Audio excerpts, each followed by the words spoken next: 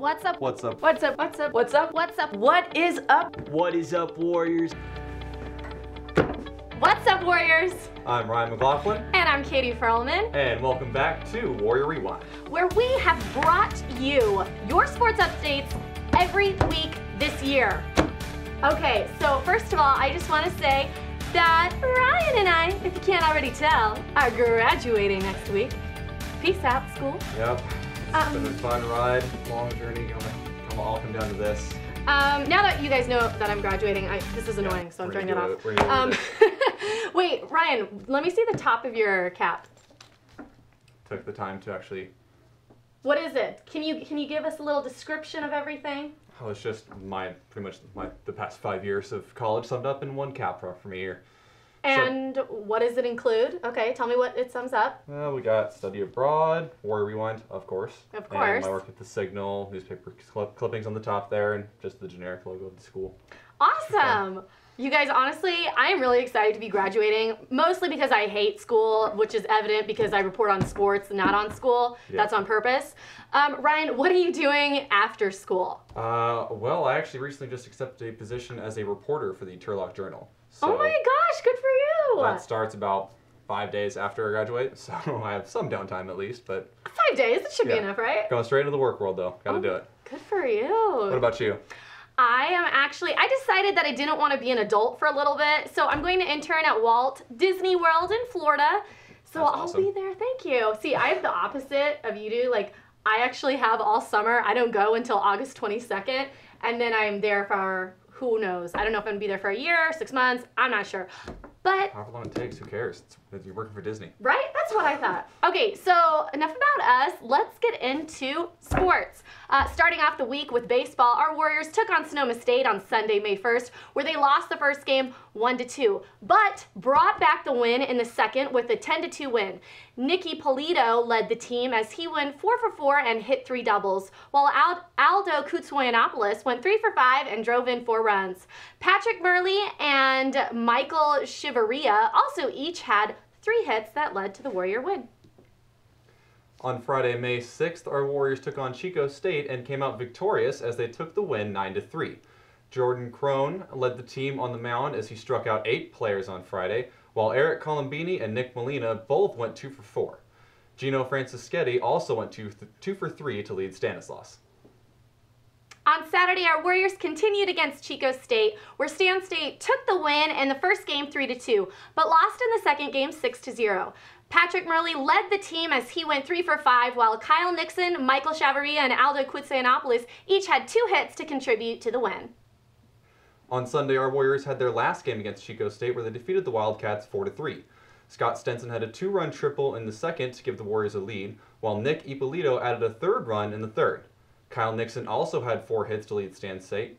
This win gives Stan State an overall record of 25-23 to end with a winning season. Great job out there, guys. Okay, Ryan, do you think you can help me with something real quick? Okay, so for those of you that do not know Megan Lavilla, she is the person who puts all of this together. She's also responsible for my hair. And she is the... Not really. She is the brains behind this operation, though, so I think it's nice to actually go back and show what she does here. So yeah, so we're gonna go see what Megan's doing. She doesn't know we're doing this, so let's go.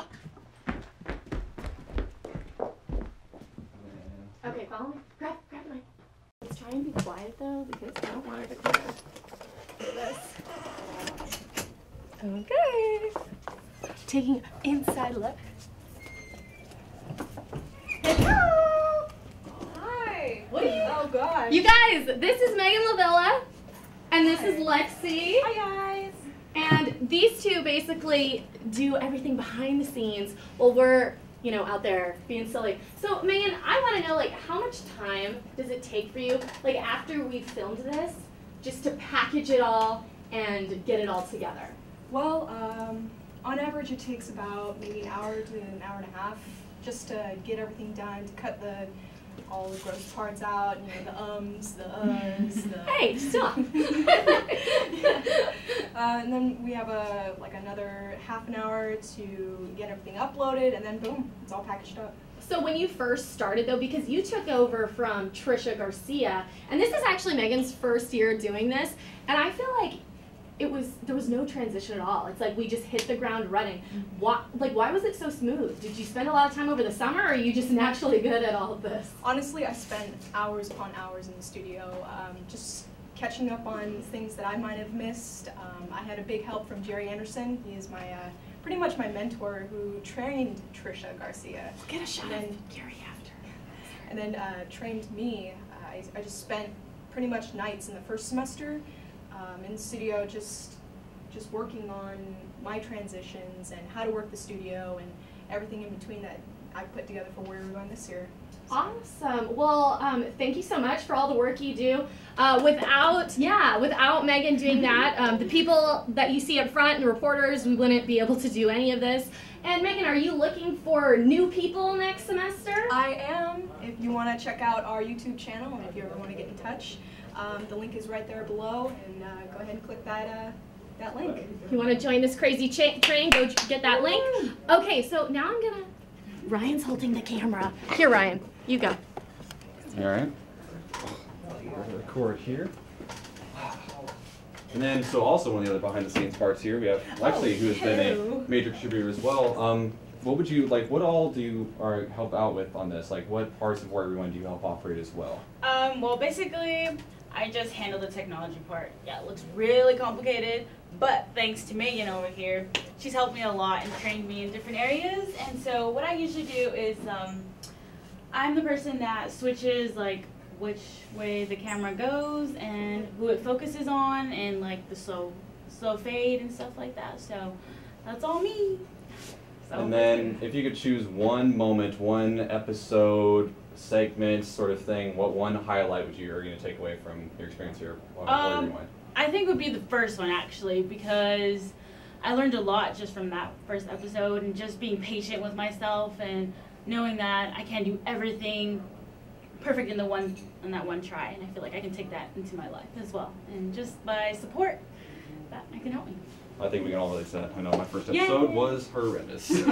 Barely hear me talking. It was bad. Okay, you don't gotta know the camera with it. You get it. Can we go see Jerry real quick? Go see Jerry. Let's go see Jerry. You gotta see the knight in shining armor behind all this. He's not there. Where's Jerry? Jerry.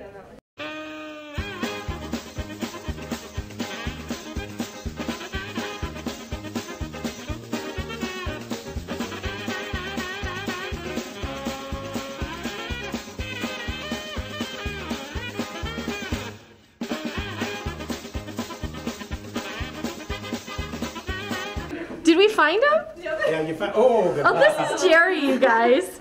He is our main mentor here. And then Megan, you work really closely with Jerry. So just say a few nice words about Jerry and everything he's taught you here so far. This is your opportunity. If you want a job next year, go.